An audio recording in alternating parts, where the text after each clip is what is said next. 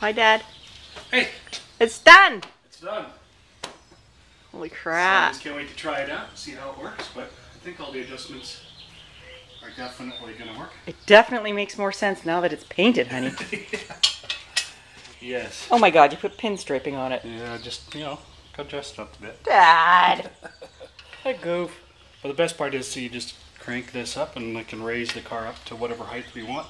Okay. And then I put these catches on it so we can spin it, you know, any angle, and then it'll keep the car in that position. So let's see here. What's the red goop on the arm? that's grease, just so it slides in and out a little bit easier. So okay, sorry, I couldn't only get this from the outside. Oh, it's on wheels! Look at how it spins! So it's just a spring-loaded pin. Yeah. Oops, take the wrench so it doesn't fall. And I can put it anywhere on the gear. Yeah. And it'll stay in that position. And then we just crank it down with a bolt. Crank what down? Crank this rod down so it stays nice and tight. So while we're working on the car, it doesn't jiggle around. So you're actually going to put this car on here, and you're going to flip it. Hopefully, that's the plan. Okay. Good luck. Call me when you're ready to put it on. Will do. You going to wait for Austin to get home? Yeah. Okay. Yeah. See ya. All right, bye.